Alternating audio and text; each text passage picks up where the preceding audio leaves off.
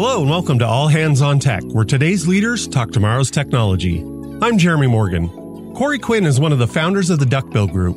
The Duckbill Group acts as a guide to navigating the murky waters of AWS. They help with reducing costs and even predicting future costs with your AWS infrastructure. Now, this requires an intimate knowledge of AWS and how to optimize it, as well as some good old-fashioned business sense. Now, I follow Corey online, and he's a very interesting character. I want to introduce you to him and shine some light on this fascinating work in our rapidly changing world. So let's welcome Corey Quinn. So how are you doing today, Corey? Oh, can't complain, given that there's a global pandemic on. Other than that, fair to middling. Yourself?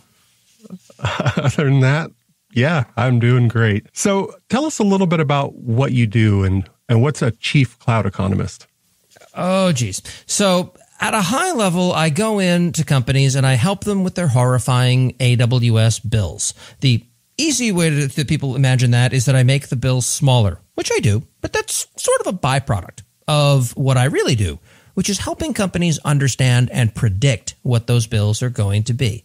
At least that's what it was like until a few weeks ago when suddenly we see this global event happening and suddenly people start caring about cutting the bill rather than understanding and predicting the bill a lot more than they used to. Turns out that when suddenly everyone's belt tightening, actually saving money is once again in vogue.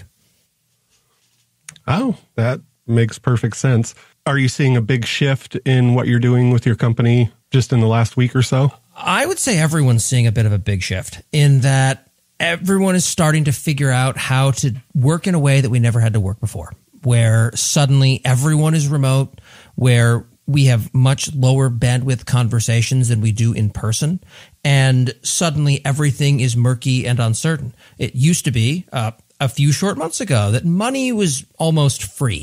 If you needed to raise additional investment, interest rates were low. It was very easy to go about getting additional funding. Now, with layoffs happening across the board, mass unemployment, we're seeing a very different dynamic play out. And it's still very early to identify specific trends, but we're definitely seeing a lot of renewed interest. Did you work remotely before, or have you switched to remote? Oh, we've been entirely distributed. My business partner lives up in Portland, Oregon. I live in San Francisco, and we have staff scattered across all kinds of places. So we're about 10 people now, and I don't believe that any two of us. Sorry, well, that's not fair. I don't believe that any more than 3 of us live in the same city. Okay.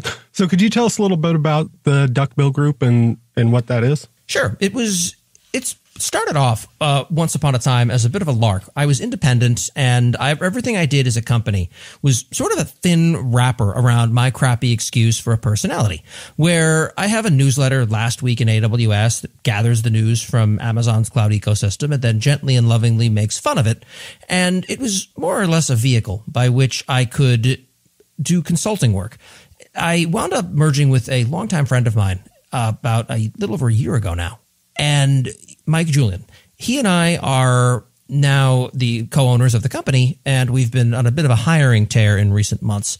But we go into companies in a pure advisory sense and help them understand, reduce, and predict their AWS bills. We also have a media group that does my newsletter and 2 additional podcasts, Screaming in the Cloud and the AWS Morning Brief, both of which are, well, sarcastic doesn't seem to quite go far enough, so we tend to call them snarky. Yeah, definitely. Well, I followed you on Twitter for a while, and that's one of the things I particularly enjoy is the amount of snark. Everyone loves it until suddenly they find it aimed at them. Yeah, exactly. And one of the things that I kind of admire is like, okay, this person's in a business and he's making fun of everybody pretty much equally. That can often be what is perceived, but it's not technically true. If you take a look at how I view the rules of snark from how I angle things, I don't call out individuals in almost any case because it doesn't go well. The rule is always punch up, not down. I make fun of large publicly traded companies, and that's generally fair game. I don't make fun of small, scrappy startups. That's why I own TwitterForPets.com. So I have a fake startup that I can make fun of without actually crapping on people's hard work. There's more nuance to it than a lot of people would expect. Yeah. So how did you get started in the cloud, being involved in the cloud? So before creating this company? I spent almost 15 years as a grumpy Unix systems administrator originally, because it's not like there's a second kind of Unix administrator out there. And in time, I saw the world changing. Cloud became much more of a clear thing than it had been previously, and it was very obviously going to be this transformative force. I could either sit there, shake my fist, and complain, continue writing Perl on Solaris, or I could evolve. And I sort of stumbled my way through a variety of jobs called SRE, DevOps, production engineer, systems engineer. It really depends on what company for the flavor du jour. But after I left my last full-time job, it was all right. I dabbled with consulting for a while, on and off for years, usually for other companies. And I figured if I was going to try consulting one more time, what would I do differently to make it more viable? And the few things I came up with were, one, I would pick a problem that I would absolutely never be woken up about in the middle of the night because on-call had basically burned me out. It was going to be an expensive business problem, and I could never charge by the hour because as soon as you start doing that, you are artificially capping how much revenue you're going to be able to bring in. There's only so many hours in the day, and what people don't expect when they start down the path of running their own business, I spent probably 70% of my time in those first couple of years on client development, which means there wasn't a lot of time left in the day for coding.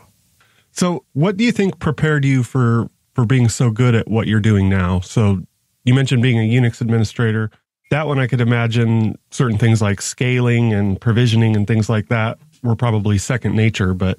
Well, you would think that, wouldn't you? But surprisingly, back in those early days, it was less of a problem because, it was more capacity planning because, we need to scale up. Great. I'm ordering some servers and they'll be here in 6 short weeks. Yeah, that is some very slow auto scaling behavior. Not quite as slow as Amazon some weeks, but, close. So did you have any crazy job before you were doing anything in tech? I did a few things here and there. It's a good question. Most people don't tend to think to ask that. I spent time as a corporate recruiter, which was bizarre and ridiculous. I was in sales for a while, selling tape drives into the AS400 market. Many moons ago, I did some moonlighting as IT help desk support in Windows environments, a little bit of Windows admin work. And back in school, I put myself through school in the summers as a telemarketer for slinging credit cards. The disturbing part is I was good at it. Did you actually enjoy it? Oh, absolutely not. That's bothering people at dinner was super obnoxious. But it's you figure out a way to tell a story and articulate benefits and then get out of people's way. And you get very good at accepting rejection. Yeah, I could imagine. So do you think that skill comes into what you do now to where, you can present a bunch of numbers, you can present a bunch of graphs, you could do things like that? Do you find it easier if you can kind of create a story around, here's where your company's at, here's where you're going? Everything comes down to storytelling. It doesn't matter what your job is. There are two kinds of salespeople, people who know that they're selling something and people who don't. And everyone's in sales, whether they want to be or not. It comes down to selling a vision, selling an idea, selling a course of action. You want to build things a certain way. Well, you have to sell that idea to people who you work with. Telling business stories is something that a lot of people tend to forget is important. It's the same reason that you see the tired old trope of, well, I don't see the point of having a consultant come in. They're just going to say what I've been saying for years. Why are we just going to throw money at them? Well, in some cases, because they know how to position that story with framing that resonates with the business. And something else that tended to surprise me early on is that people tend to value advice about as much as they've paid for that advice. And I've never had more challenging work than when I did some volunteer work in the AWS billing space for a few large nonprofits. When people aren't paying for advice, they're not going to recognize it. So it comes down to charging commensurate to the value you deliver. That's something that I think a lot of people in business have not intuitively grasped. And it's not easy. I certainly didn't grasp it at all when I started this. It's one of those rapid education moments. Yeah, and that makes a lot of sense. I think with software, it's much in the same way. I think the quality of software because I spent years as a software engineer and independent and in corporate, I found that the same thing. The more expensive the software was, the more organizations tend to trust it and value it. And it didn't seem to kind of tie to the quality as much as just the cost. Somebody would come in and and say, well, it's going to cost you $1 million to build this. And then the perceived value there was, this must be amazing software. We paid $1 million for it. Exactly. But when people tend to make a buying decision or whether they're going to continue down a path, they go based upon signal. There are some services out there that you can't get any pricing information out of without filling out a form and waiting for a salesperson to call you. That tells you, A, it's going to be expensive, and 2, that even to get a quick question answered or kick the tires on it, I've got to go through a whole sales process. Not interested personally in the general case. Conversely, if I wind up seeing something that is, there are 3 tiers, $10, $20, and $30 a month, then for a lot of things, I'm not even going to begin to consider using that, because if I'm looking to build something at significant scale, it's very clear that I would be one of their largest customers for some things that I would do. And you don't ever want to be the biggest customer of a particular company, because at that point you wind up with some really weird and strange side effects. So pricing is a big signal that I think people don't tend to realize that they're sending. And even when we say that, that stuff doesn't apply to me, yes, it does. We all make decisions based upon perceived value. Yeah, absolutely. What does the current landscape look like for your company and for what you're doing? Like, what are people talking about right now every day? There, across the board, industry-wide, there have been a lot of changes in a very short period of time, when it just due to the cultural pandemic that we're experiencing and living through. These are historic times. But stepping back from that a second, the overall trend of people going towards microservices because they read it, that going with microservices was a good idea on Hacker News, or maybe some thought leader on a stage said it somewhere, and not really understanding the complexity and trade-offs you're making by going down that path has been fascinating. Something we'll notice is that if someone goes all in on rolling their own Kubernetes and deploying that on top of a cloud provider, well, great. You have 100 applications running in those Kubernetes clusters, but your cloud provider sees a single application called Kubernetes. So it's very challenging to do any form of allocation of which application is the expensive one. It's just this one really weird monolith from the cloud provider perspective. So allocating what's the misbehaving app that's doing a lot of data transfer, there are no tools that solve for those problems today. You've got to do an awful lot of manual spelunking. So that's been a subject of some concern in our space. We also, in the more macro sense, away from the economic side, there's been the ongoing discussion about cloud providers, and is multi-cloud a good idea? Do you pick one provider and go all in?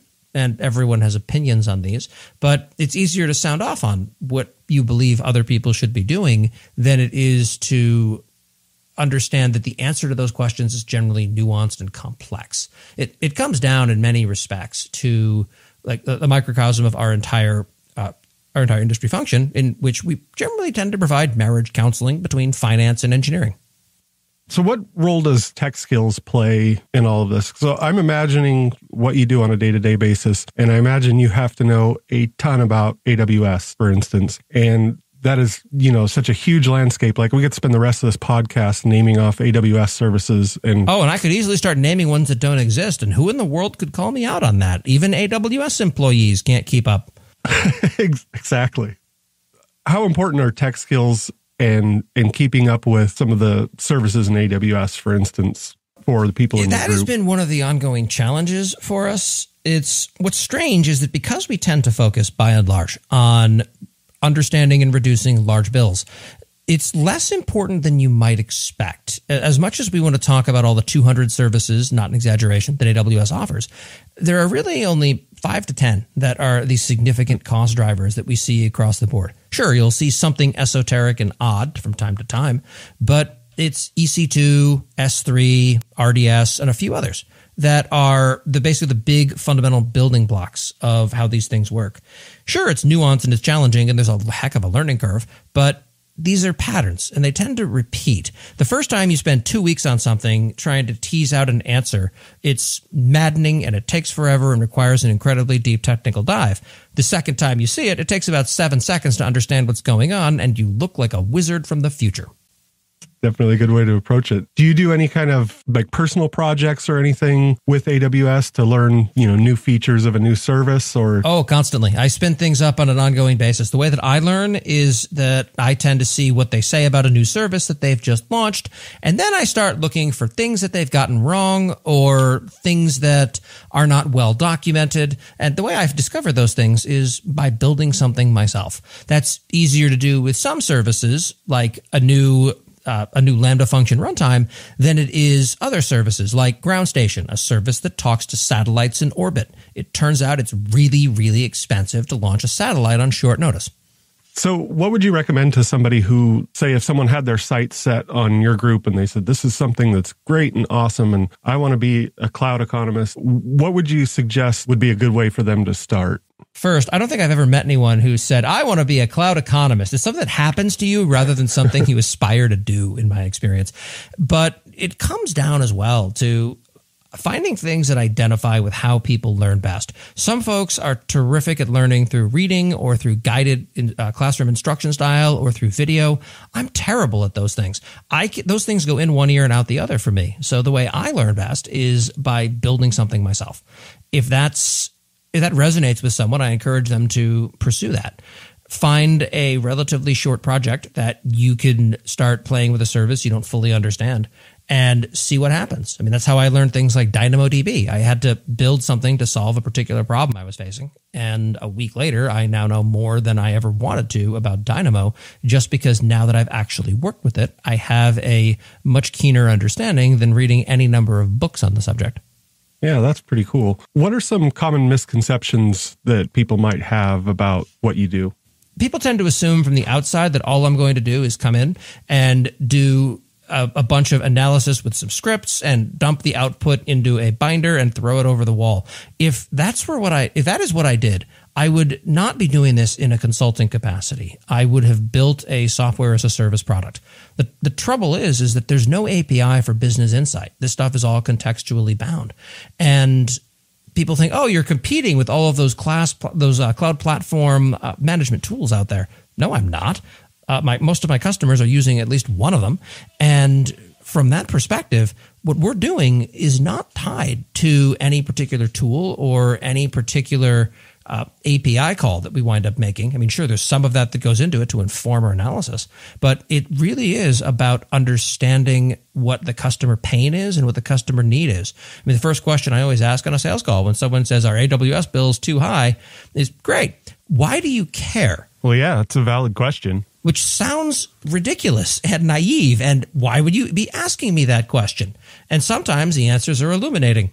Well, because my company is spending $80,000 a month on this cloud environment, but it could be spending $40,000 a month. Cool. How many engineers are working on that thing? 50. Cool. So they're embezzling more in office supplies every month than they're spending on cloud services. Good. Let's take it a step beyond that. What did your boss say when you talked to them? Oh, they said it wasn't important. Build this feature.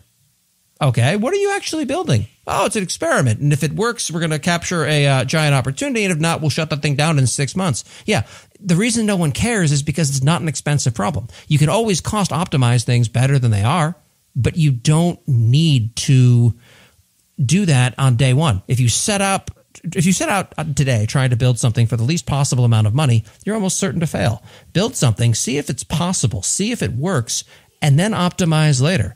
And in time, you'll see costs creeping up again, and then it's time for another optimization pass. It's not something that you're going to solve by getting everyone building these things to understand costing in a nuanced way. And I'd argue you shouldn't. Yeah, and that actually brings me to another question I was going to ask you is, do you come into a company and spend a set amount of time and say, okay, now that we've fixed everything and we've set you on a good path, it was great working with you, see you later? Or is it more of an ongoing relationship where there's a constant need to come back in and optimize things? Both. We have some very long-term retainer customers, and we have some that are effectively after a quick hit of, we need to cut the bill immediately. We don't particularly care how, and then get out of here. We don't want to see you anymore. Most tend to be somewhere in the middle of those two extremes. It really comes down to customer pain and customer need. It's Sometimes it's a very short period time frame, such as negotiating a new contract. Other times it's a much longer term story as far as ongoing allocation and continuing to provide insight to the larger business side of the world from engineering, acting as a bridge between them. It really tends to depend. Okay. What does the future look like for AWS in your opinion? Do you see their services getting bigger and more complex and kind of spreading out? Or Well, I don't see them going the other direction. I mean, their product strategy is effectively the word yes. There's very little that I would say they wouldn't get into, and they are famous for not turning things off, as opposed to Google, whereas turning things off is a core competency. The problem that leads to is that anything that they build is more or less going to be around forever. So while that does cause sprawl and complexity, and then some, I also would have no reservations about building a business on top of any ridiculous service that they happen to launch on the AWS side, because I know it's going to be around longer term. Yeah, so I guess that is an optimistic way of looking at it. Most of the people that I've asked about AWS services, that's usually what they say is, if you sit and stare at the console long enough, you'll see new ones pop up as you're there, basically. Yeah. And the trick to remember is that every service is for someone, but no service is for everyone. There's always going to be things that wind up evolving, and it's easy to look at that and get overwhelmed. But if you're eyeing getting started with the world of cloud, there are maybe 5 to 10 services that you need to understand, and that's really about it to land your first job in the space. The rest of it you learn as you go. The problem is one of those services, for example, is EC2. They run a virtual instance as a system product where you can just spin up a bunch of virtual computers. Terrific. It's incredibly complicated. It's incredibly nuanced and deep. And by the time you finally learn enough about that to be dangerous, you're, oh my God, there's 190 other services that they all must be this bad. They're not. That is probably the most complicated service, or pretty close to it. And it's one of the first things people encounter.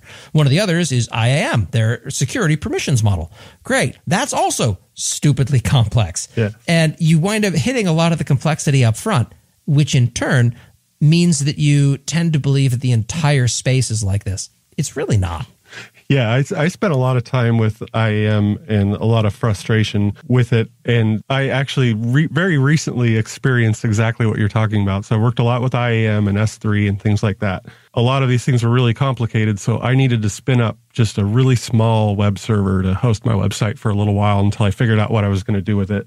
So I was expecting, the Lightsail. I'd heard about it and I'm like, I'll try out Lightsail. And I'm sure this is going to be a complicated mess. So I'm going to set aside a few hours to do this. And I was pleasantly surprised that within 15 minutes, I had this Unix server, little FreeBSD server up and running, grabbed my SSH keys, jump in, and was able to do everything I needed to do. I was also expecting, okay, here's this big complicated permission structure. And I was expecting a lot more and was pleasantly surprised by Lightsail in particular. Yes. And the networking stuff the VPC stuff is almost incomprehensible the first few times you see it. And that's something you have to smack into too to get a EC2 instance up and running. It feels like Lightsail is very much a reimagining of it. EC3, if you will. It's a glimpse of a future we could have had, but didn't.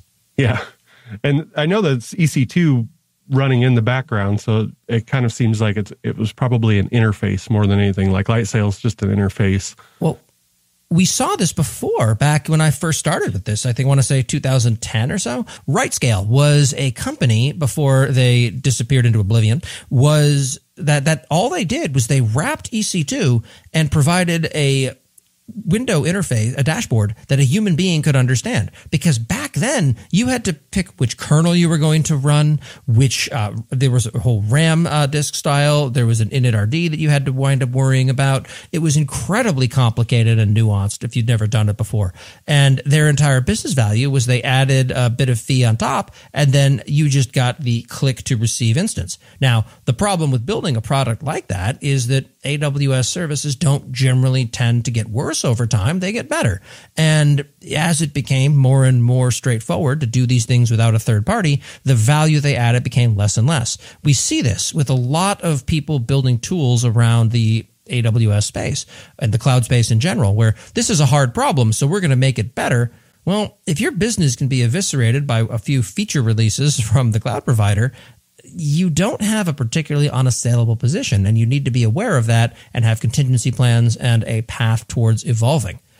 With everything that I do, the rounding up of AWS's news, the snark of making fun of them, the cost optimization stuff, I've had conversations with people about AWS along all three of those axes and given them various blueprints for how to put different aspects of what I do out of business. And I'm hoping that they'll do it, and I really, at some point, think that they need to, for at least two of those. I don't think they're ever going to get really good at making fun of themselves to the level that I make fun of them. But then again, they, with a straight face, named a service Systems Manager Session Manager. So maybe I'm wrong on that. Maybe they're going to be better at self-mockery than I am at mocking them. Did they really do that?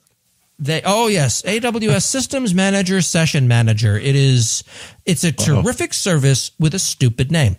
What it functionally does is it winds up popping up a web console where you are now effectively staring at a terminal inside of an EC2 instance. The thing that people have always wanted.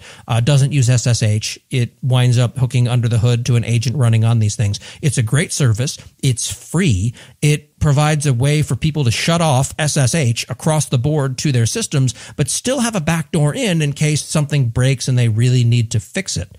It's audited. It uses IAM permissions, and you can have every command that gets typed in logged to CloudTrailer S3. So the service is awesome. The name is ridiculous.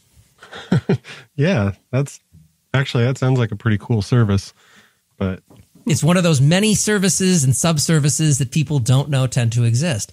But that's the sort of thing that just by mentioning that off the top of my head in conversations with this, someone listening to this is going to sit bolt upright from that description and say, wait a minute, and learn that this exists. And suddenly it potentially changes their workflow. And that's the entire point. Everyone has those moments. People think, oh, I must know everything about every AWS services, every AWS service out there. Hell no, I have no idea how some of these things work under the hood. And the way that I learn these things is and this is the trick that I think most people lose sight of. I thrive on being the dumbest person in the conversation, where I am thrilled to ask the dumb idiot question that everyone knows the answer to. Because one of two things happens. One, it turns out that I'm not asking a dumb question and other people have the same question. So now, oh, good, it's not just me. And then we can start working to find an answer together and start yelling at the right people. Or it is a dumb question. There's this stupid, easy, right answer. Someone says it. I didn't know it worked that way. It corrects something I didn't know. And now I have that. I've never regretted asking the question or saying, I don't know. In fact, when I was hiring, one of the biggest indicators I looked for when interviewing for senior people was how willing they were to admit they didn't know something. The worst, everyone says that giving a wrong answer in an interview is a terrible sin. They're right to some extent, but the right answer is I don't know, but if I had to guess, and then speculate wildly. If you get it right, it shows your instincts are spot on. If you get it wrong, no one's going to hold it against you, and you're showing how your mind works. But if you are authoritatively wrong about something, spoiler, in a job interview scenario, if someone's asking you a technical question, they probably know the right answer. You're not going to be able to bluff. Yeah, absolutely. And that's always great advice to give for people who are doing technical interviews. I've written a lot about that recently, and even over the years, spending time as a hiring manager. And one of my favorite talks that I gave was on salary negotiation about a year ago with Sonia Gupta. She and I gave a team talk at DevOps Days Charlotte. And that was a lot of fun. I love talking about salary negotiation, about how to handle technical interviews, about how to handle the job interview process, because I got really good at it because one of my primary skills as an employee was getting fired a lot. So I got a lot of practice. And now it's great. All of that was super helpful and now useless because I'm not going to work anywhere because I'm basically unemployable. So running my own company is out there. I did take a lot of that into consideration when designing how we handle compensation, how we handle the process of interviewing people for various roles here. And it turns out you can get surprisingly far by treating people how you wanted to be treated. As a manager, I found that I get surprisingly far as well by looking at some of the managers that I've had in the past and then doing the exact opposite of what they did. Absolutely. And you wouldn't think that would be as effective a management strategy as you would want it to be, but it works disturbingly well. Yeah, absolutely. I could definitely see that. What do you think of whiteboard interviews for developers? Well, certainly better than waterboard interviews. The problem that I see with whiteboard interviews is that it's generally a skill that people tend to trot out only during job interviews. It is not representative of how most people solve problems. When I write code, I don't know about you, the first thing I do is I go to my preferred editor, which is called Stack Overflow. Then I use the copy and paste functionality, and there we go, because I am indeed a full Stack Overflow developer. The problem is that now draw this thing out on a whiteboard. First, that's not a coding environment anyone is comfortable in. There's no syntactic sugar, and you feel dumb. Two, for the person interviewing you, it's any random Thursday. But for you, your entire career hangs in the balance, and you're now performing in front of someone. It is incredibly stressful, and even outages where you're desperately trying to fix them don't have that same kind or level of stress. Also, surprise, not everyone is terrific at interviewing skills and presenting like that, and that's not a skill you generally tend to use in your day-to-day work. So I have a whole host of problems with that. I think that people tend to get job interviews wrong across the board. One of the things I like to ask is, instead of me finding something you're weak on so I can just kick the living crap out of you over it, that doesn't serve anyone. That's trying to hire for absence of weakness, and I hate the model. Instead, what are you best at? What if I could ask you a deep technical question about something? What area would you want that to be? What can I do that lets you shine at the thing that you're best at? And when you give people a chance to do that, they really will surprise you. Yeah, that's definitely an interesting approach. I'm also very conflicted on take-home interviews, where it's because it tends to bias for people who have a bunch of spare time to spend working on your problem. The thing that I absolutely despise has been take-home interviews that are very clearly something that they want to throw into production. It's like effectively taking projects to Upwork, except it's free. You just have 15 different interview candidates build different components of it and then stitch it all together. I hate that model. Yeah, I've never actually seen that. So as a manager, I have given take-home interviews, but I never did it for them to build a feature. But is that something that you've actually seen happen? I mean, I've heard of it happening, but I can't prove. I've never worked at a company that did it because, I tend to at least pick companies that are not outright unethical, at least in that way. But I've as a candidate, I'll never forget one where they had this random Java app sitting on GitHub, and they wanted me to build a fully working CI/CD pipeline and monitoring system for this inside of an AWS account that they spun up, and do the whole thing so it can be run with one script from the ground up. And there were a few other requirements in there. And I remember this because I started working on it. It took me 2 full days. And at the end of it, there were still fundamental problems with how the application was built, that it was very clear that no one had actually solved this problem. Yeah. Or I was just far worse than everyone else in the space. I finally got it working and then declined to submit it because at that point I had such a bad taste in my mouth that it was not worth pursuing. Yeah, absolutely. I could definitely understand that because it was. This is why I love toy problems. Yeah, a toy problem I love to ask people was, are you familiar with Tiny URL, a URL shortener? And what I like about that is the answer is either yes, or if the answer is no, you can explain in 30 seconds what that is to someone. It takes a long URL and spits out a unique short URL. There we go. And then I want people to design that however they want, put that on a whiteboard. Let's have a conversation what the architecture looks like. Whiteboards are great for architecture discussions, lousy for writing code. Cool. Now it goes by 6 months later. It's slow. Now what? Where is it getting slow? Find the bottleneck. Cool. Now I want it to be multi-site. Now I want it to be active-active across 3 sites. If I kill one of these sites, what happens? What technologies do you build this on? And there are no wrong answers there. It lets me see how people think, and it lets me see how people respond to being challenged on some of their architectural decisions, respectfully, of course. And it lets me see how things work. And that leads to great conversations and in some cases, some spectacularly wrong answers. One of the best bad answers I ever got was, I would never build that thing because that's a stupid thing to do, and I don't do stupid things. And so I go back and forth with this person 3 or 4 times, and at the end, like, it's a toy problem, work with me. And then it says, I don't know, I guess I'd Google it. Thank you. I have no further questions. Yeah, because nothing says bad interview like short interview. Interview horror stories. And again, it feels a little sad to be dunking on people who are bad at interviewing, just because otherwise it becomes this really unfortunate story of going too far towards punching down. Not everyone's good at interviewing, and that's kind of the point. Now, you want people to be able to collaborate with you and work in a professional environment, but not everyone needs to be an incredibly polished presenter in front of groups in order to excel at jobs that do not require that skill. Yeah, actually, that's really If you are good at that and you're terrific at doing it, great. By all means, find ways to showcase that. But that's why it comes down to being so important to meet candidates where they are.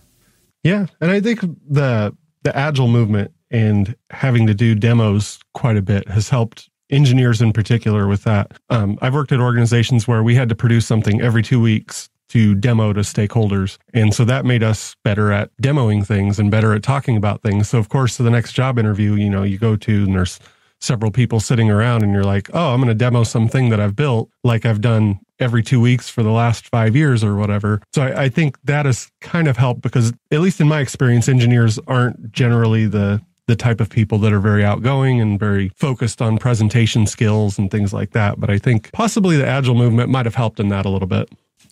Not always true. The challenge is the ones who tend to wind up finding themselves pulled in other directions pretty quickly. I think that's where DevRel came out of. Yeah, absolutely. So do you have any projects you're working on right now that you could tell us about?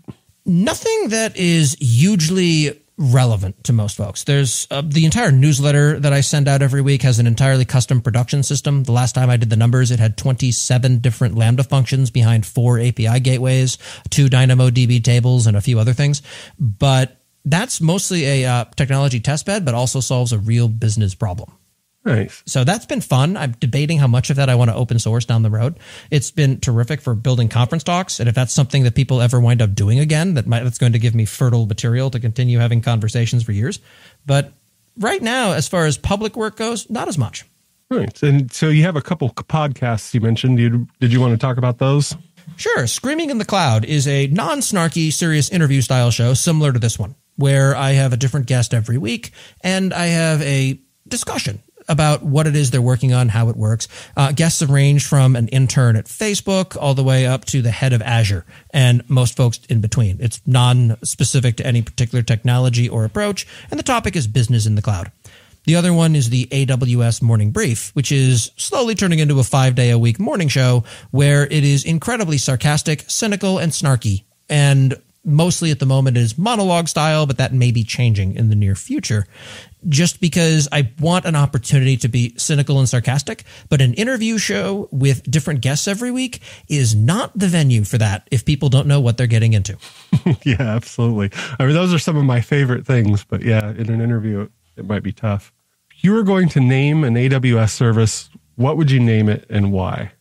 Oh, that's an interesting one. See, it's way easier for me to go ahead and make fun of existing names than it is to name things. I've proposed services that they build to various teams there and given them stupid names for them, but it would all come down to what the service did.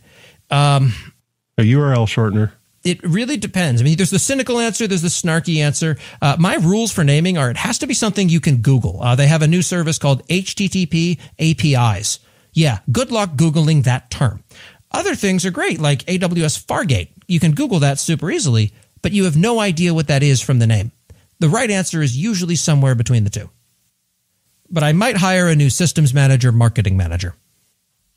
Awesome. Well, thank you very much for talking with me today. No, thank you for having me on. It is always a pleasure.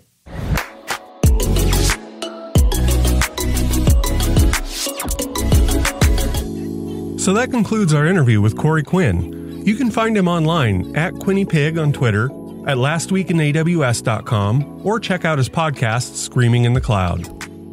Thank you for listening to All Hands on Tech. If you like it, please rate us. You can see episode transcripts and more info at pluralsight.com/podcast.